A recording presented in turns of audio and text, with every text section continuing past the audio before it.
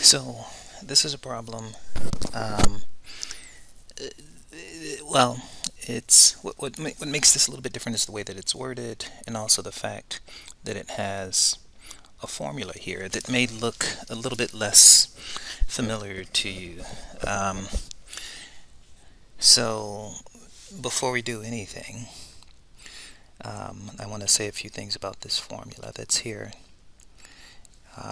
The other way of writing this formula, a couple of different ways. One way would be to do something like this. It's an NCR. Let's first do this. We're going to write it in terms of R, and then I'll talk about what this means and how to interpret it. N minus R factorial times R factorial P to the R Q to the N minus R. The other way of looking at this formula is to see it as NCR and P to the R. And I see that it says Q, but you can also say that it's just simply 1 minus P to the N minus R.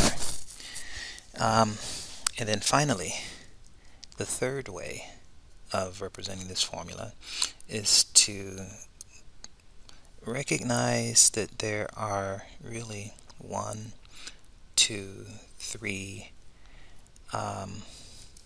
values, being the N, the R, and then P, the probability. So what this formula is equivalent to is binomial PDF,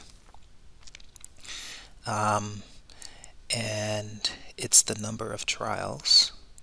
So that's going to be N, the probability of a success, P, and then the number of successes we're interested in, and that's going to be R.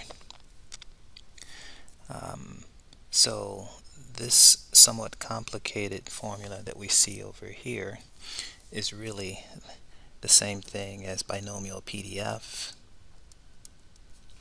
here. So, and you can look at that last variable as being either an R or an X, but it represents the number of successes. And so you may see this in a previous lecture.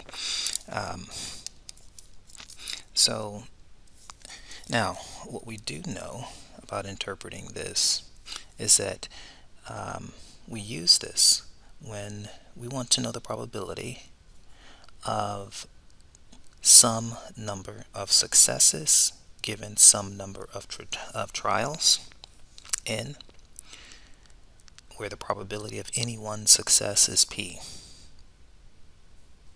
So the probability of a success, let's say that someone is shooting free throws and they have a 92% chance of being successful on any one free throw.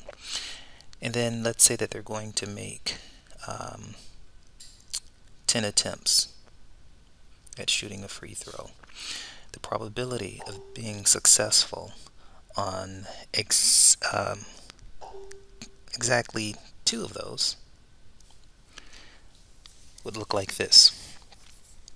So that's how we would use binomial PDF. There's some number of trials or attempts, probability of a success on any one given trial, and then the number of successes that we wish to have an answer for. We want to determine the probability of having exactly that many successes. So that's how we use that formula. So for this problem, there are, in this case, it's 65 trials. What that means, similar to 65 free throws, is 65 trials. And what they're calling a success is, out of those 65, you successfully find a bad one. So the probability of a success, or successfully finding a bad one, is 0.02. And then what they're interested in is what's the probability of finding 0 bad tablets or 1 bad tablet. So that's going to be the sum of these two. So that's binomialpdf, and you're using those values. Don't forget that you could also use binomial CDF to do the work for you there, where it does the sum.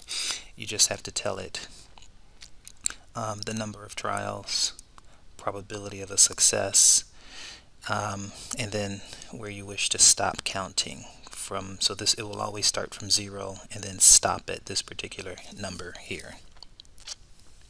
So if you try that, either binom CDF or binom PDF twice using a 0 and a 1, you should get the answer that we see here.